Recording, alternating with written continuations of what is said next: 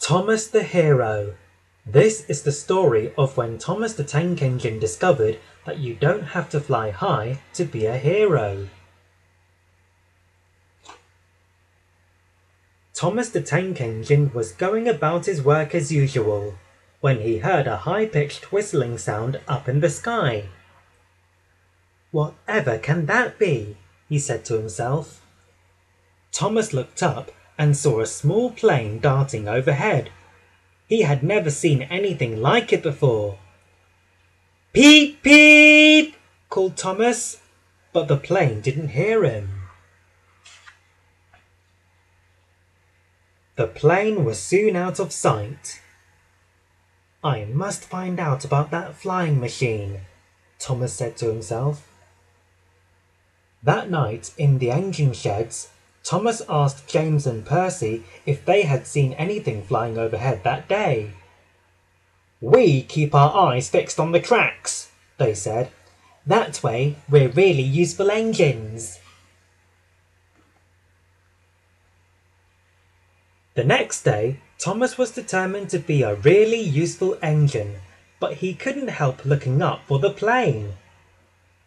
He was just thinking that he'd never see it again when he heard that same whistling sound.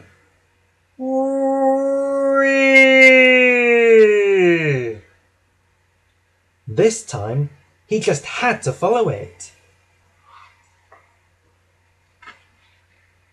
The plane may have been small, but it was fast. "Must keep up, must keep up," Thomas puffed to himself. It was working. Thomas was catching up with the plane.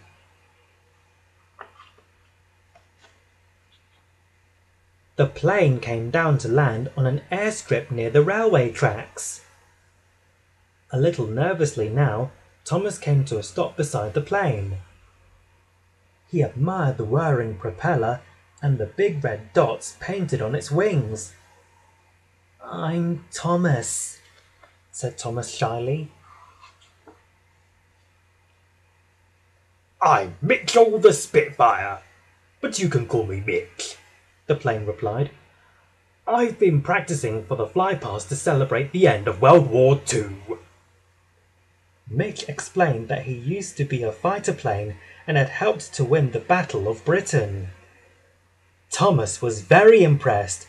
He wished he could fly and be a hero too.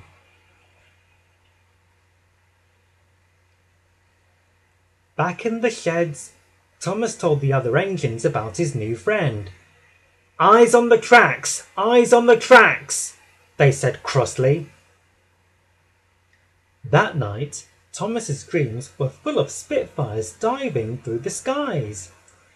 He dreamt that he was flying with them, keeping people safe.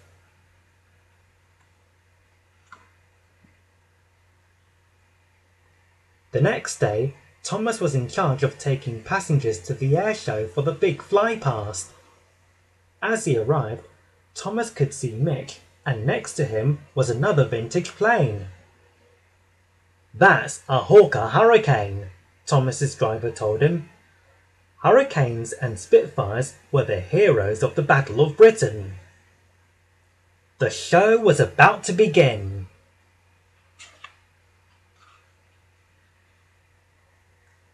The planes revved their engines and rattled along the runway. With just a little wobble, they lifted into the sky. Thomas couldn't resist following them. But Mick seemed to be in trouble. His engine spluttered. He came lower and lower and lower until with a big splash, he made an emergency landing in a duck pond.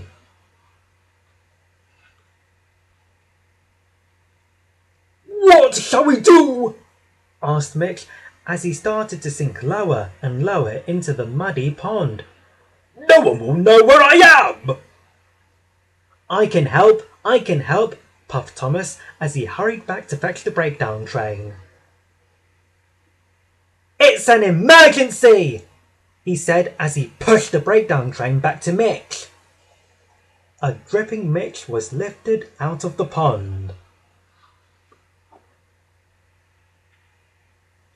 The Fat Controller was proud of Thomas.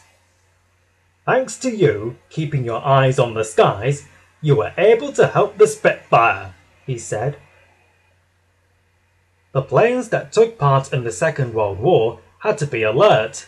Like them, you are a true hero, he added.